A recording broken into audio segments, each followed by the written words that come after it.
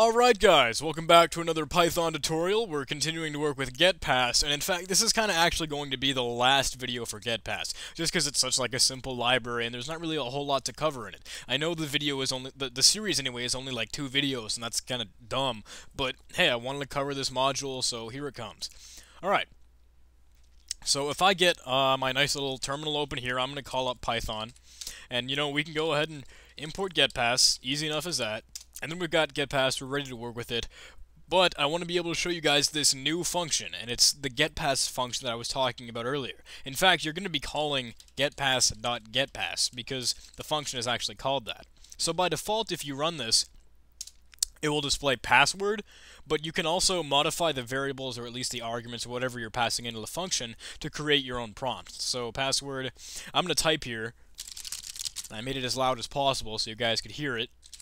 And if I enter that, there's all the crap that I type. It just got returned to me. We could just say input is going to equal getpass.getpass, and then blah blah blah blah blah.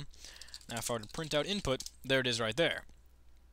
Okay. Anyway, let's check this out with the prompt though. We can just say getpass, and then we can pass in, what is it? What do I want to say? Host, or I don't know, John at Ubuntu. And then it'll prompt me for the password right there. And I can say whatever the password may be in our case, and I'll say tuna. Now it's tuna. And we can just set that to be like pass, or a variable name, and we can work with that when we're trying to connect to something. So, pass equals that. Oh, yep.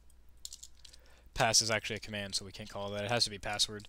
Password equals getpass John. So tuna, and then print password, and that sort of thing. So now if we were working with Paramiko or something, we'd have to be passing in that variable.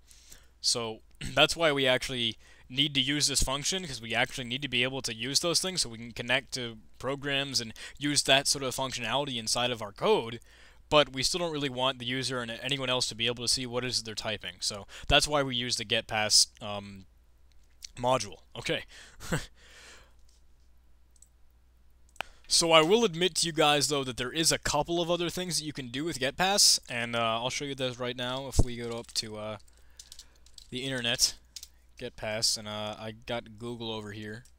Now, when we load this, getpass, Python, yada yada yada, you can see that we have, you know, the actual module that we're working with.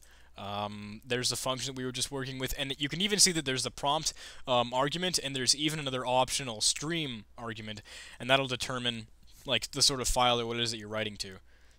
So it's typically like standard input, or at least a terminal that you're working with, and that sort of thing.